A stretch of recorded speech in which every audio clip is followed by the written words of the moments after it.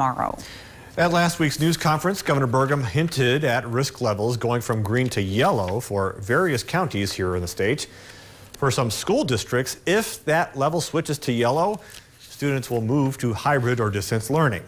We spoke to the Minot Public Schools superintendent to find out what parents should know if that does happen. He says the district works hand in hand with the First District Health Unit, looking at data to make a decision on if schools will also make the switch. But he says parents will be notified ahead of time. You know, we saw a huge increase in infection rates. That decision would be made very, very quickly. If the determination was based on a trend, we might set a target date out of a specific date to say on such and such a day we'd begin. Superintendent Vollmer says there is a plan in place for hybrid learning, and the governor's news conference is scheduled for tomorrow at 3:30. You can watch it right here on KX News. The owner of the